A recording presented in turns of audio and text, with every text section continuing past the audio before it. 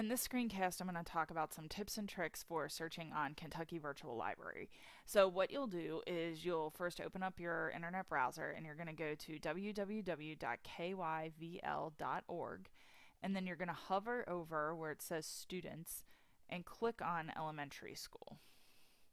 And this is going to bring you into the research frontier. Here you can click on the research rocket, which just kind of gives you some basic information about how to do research, or you can jump right into your research by clicking here on these planets. So I'm going to click on the planets and then be brought to the different options that I can use to search for information.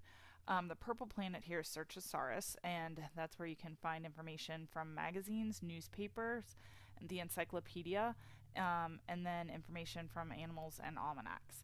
Another really good place to start is EBSCO. That's the red planet, and that's where you can find more information from magazines and encyclopedias and books and things like that. And we also have Grolier encyclopedias, which has entries about people, places, and events. So we're going to start with the purple planet, and you'll want, when you're researching, to try all three planets.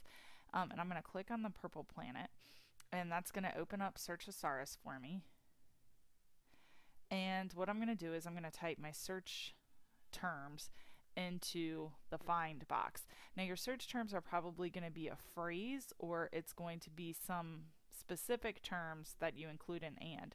So for example, if I was researching 3D printing, I would type in 3D printing, and I want to be specific about what kind of 3D printing I'm looking for, so I might be putting 3D printing and schools. And then I'm going to press enter or search. And here I only have one result that came back. So I have this one that says printing in 3D, and you'll see that it is offering me to look at the HTML or PDF. If I just click on the title here, this is a quick way for me to see if this is going to be a good article for me to look at, because all of my search terms are in bold. So if I scroll down, I can see quickly if this is going to be something that is going to be worth my time to read. And this one does look like it would be helpful, because there's a lot of times where they mention 3D, and they do mention school in here. Okay, so that's how we use Searchosaurus. Now if I want to go back and use one of the other sites, I'm just going to use the back button to get back to the research frontier. And here I'm going to click on the red planet. That's EBSCO Kids Search, and this is going to be pretty much the same way that I searched the other one.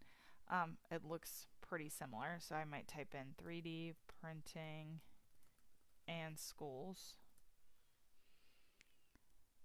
and then I might press go or just press enter. And this one is returning 36 different results. Now on a lot of these databases you can switch back and forth between magazines, newspapers, books, or all results. So if I just wanted to look for a magazine article about printing, I would press the magazine here, and it filters out all of the magazines so that I'll see, oh, there are 3 different articles on printing in 3D.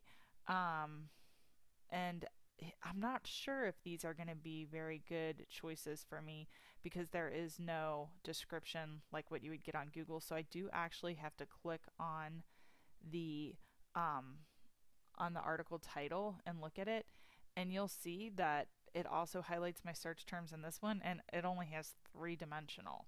There's nothing here about schools, so this probably isn't one that I really want to spend a whole lot of time with. So it really does help if you preview these articles and look for your search terms in the bold. Now my final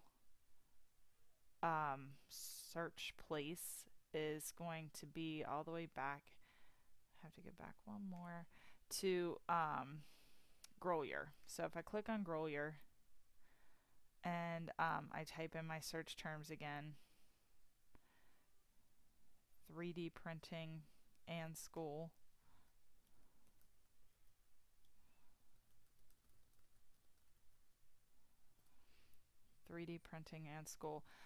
we'll see what this one brings up.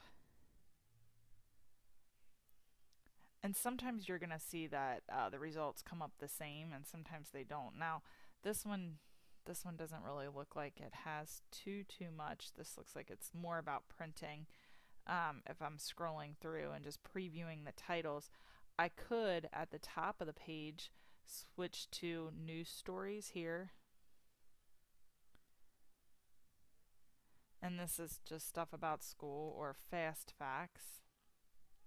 If there's anything under fast facts, this is mostly about printing. We'll see if there's any magazine articles. And here's that one article that I had looked at before, and there's another one that says Dream It, Print It from Science World. That might be a promising one.